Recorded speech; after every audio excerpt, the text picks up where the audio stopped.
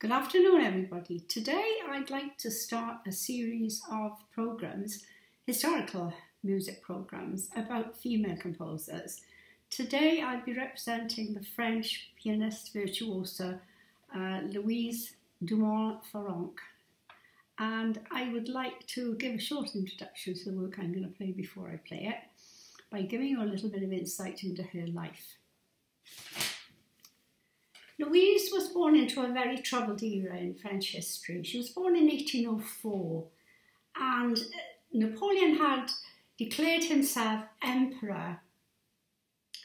By this time, the French government wanted to do something to restore the city to normality, and they invented a community of arts, a community of sculptors, musicians, called the Sorbonne. Louise's family were noted sculptors, the Dumonts, and they were part of this Sorbonne community. It was here that she learned many things, classics, languages and arts, and she performed regularly in their concerts.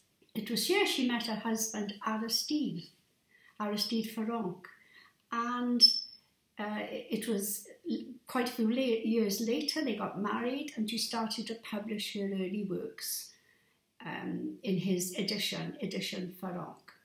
Louise was historically the first female pianist to become a full-time professor at the Paris Conservatoire. She didn't have an easy time there because she found that her pay was unequal to that of the male professors working there.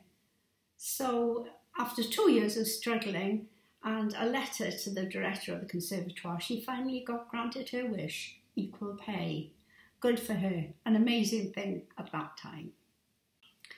Louise composed around 50 works in total, some beautiful symphonic and chamber pieces. Out of those 50 works, at least 32 were for piano alone.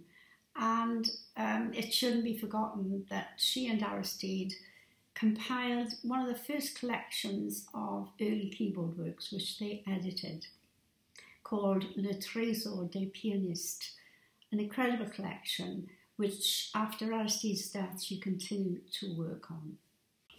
When the popularity of opera began to gain momentum in Paris, Louise began to write variations on operatic themes.